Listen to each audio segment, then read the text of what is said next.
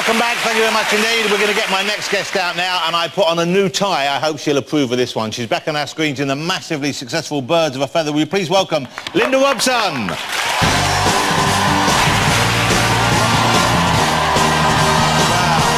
Hey, Linda. Give your hand, but those shoes look high. Linda Robson, come sit down, get yourself comfy.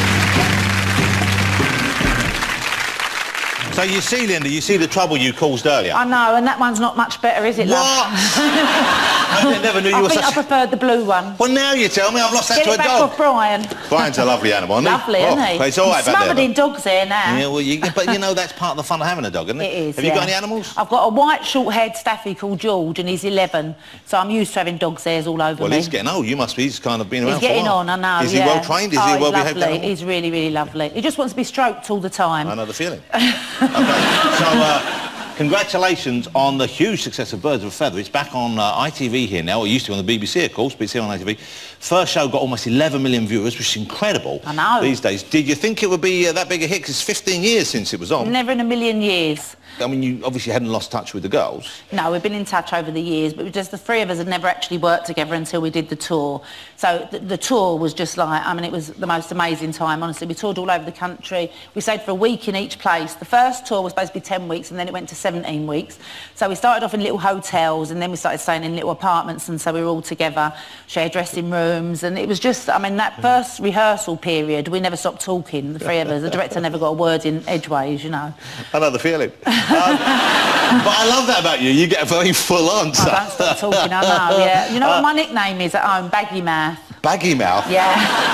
I'll give away lots of secrets as well, because I do loose swimming, and really? On there I'm always putting my foot in it and saying something about my husband, or... because he waxes himself, you know. What? He doesn't wax himself, he has his chest waxed and his back waxed. Why does he have his chest He's going to kill me. waxed? I've done it again now, Baggy Mouth again.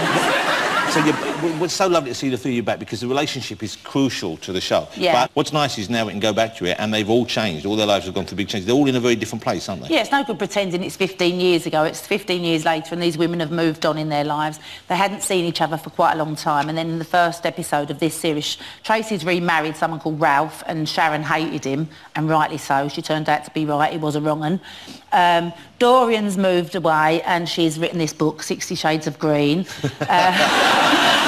And they all meet up for the first time in ages, and then, I don't know if you see the first episode, but they all end up back in the same house. So Tracy's been there on her own with Travis. All of a sudden, Sharon's back, and Tracy's delighted she's come back. And then there's a knock on the door, and there's Dorian. And Dorian has to move in again, of course. She moves in, yeah, because she's had all her assets frozen. Now, this is... we've got a clip to show you. Before we do, here's a picture, because Dorian can still rock the designer clothing. She looks fantastic. She's 69 years of age, and she's got more energy than me and Pauline put together. Well, let's have a look. This is a picture there. What's going on in that outfit there? Because that's... you paint a beard and moustache from that. It's Russell Brand on a night out. Look at that. OK, let's have another clip. It's Thursday nights, ITV, 8:30. It's great fun. It gave me a real warm feeling watching it again. I really enjoyed seeing you guys back together on the screen. Here you go. But it's, you know what's so nice, and in a way I always thought it was ahead of its time. You see, it feels like a real relationship, and it feels like the way women really are. Well, it sort of is, because we've known each other so many years, like 25 years. We've all been friends, and we've all worked together, and we've been through so much together. Yeah. Weddings, funerals, christenings. And you're a grandma now, is that right? I am, That's incredible. I would never I'll get out of it. It's incredible. Well, I still think of you two as like young girls. There she is, I know, yeah. Now, is this true? You gave up smoking because of her, is that right? Yeah, I packed up smoking like a long time ago. I packed up smoking for 17 years. On my 50th birthday, I was out with all my friends and just went out. Everyone that was interested around the table went out for a fag. So I went out, had a cigarette, and then within about 2 weeks, I'd started smoking again. Yeah.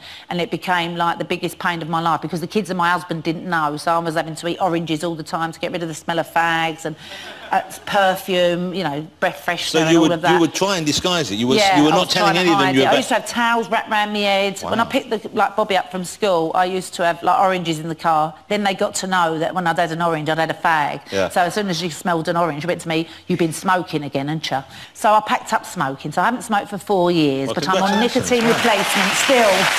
But I heard some sniffing going on. So is that how you stop yourself from smoking? Well, I've got nicotine replacement. It's a nasal spray that you have, and when I first started taking the nasal spray, I used to go into the toilet to do it, and I say to the kids, I'm going in the toilet for a sniff, and they went, don't keep saying that, Mum, you're going to get yourself into trouble. So I've got one here now on my person. I always have one on me. Can I see it? Or is you can see it. Hold on a minute. Where is it then? Exposing myself. I always have it down my bra. Oh, OK. Close to your heart. There it is. OK, so you just snort so that you just up. have a little...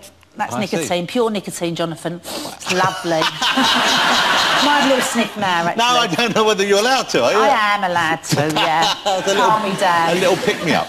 But yeah, so you're still in Islington. That's very unusual. Still in Islington, yeah. I'm not moving out. One thing I need to ask you, and I remember reading about this a while ago, you were mugged, weren't you? You were mugged in Islington at your doorstep, and that would put some people off an area. Yeah, it did put me off for a little bit, but what happened was, George, the dog who we were talking about earlier, he was a puppy at the time, and I was in bed, and I said to the kids, I said, can you smell a funny smell? And he went, you could smell it anyway. He'd had a little accident, he'd had diarrhea downstairs. Poor George. So poor George, I know, yeah, I'd probably given him something I wasn't supposed to give him. I'm always giving him little treats. Anyway, so I go downstairs, and there's diarrhea everywhere, so I cleaned it all up.